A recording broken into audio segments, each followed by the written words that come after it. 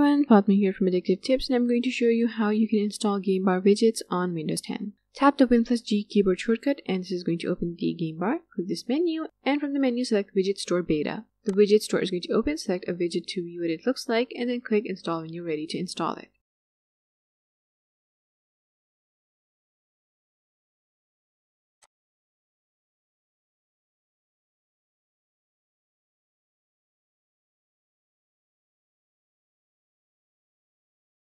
Click the menu button and the newly installed widget is going to appear here. Select it to open the widget.